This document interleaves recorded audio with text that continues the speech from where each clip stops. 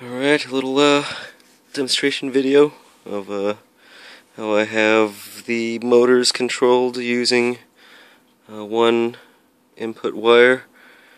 And it's triggered by either the forward-looking infrared sensor or one of the two, or both, edge detectors on the bottom. The response is the same. All it does is either one are set off, it just turns one wheel off and the other wheel in reverse, so it just spins around a little bit and then goes forward otherwise. On or off, kinda. Let's see. I can turn this thing on. Alright, so let's see with the everything normal. Cruises along. Finger backs up, or if it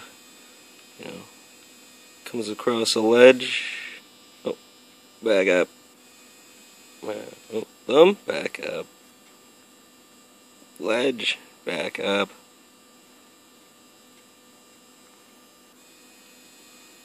So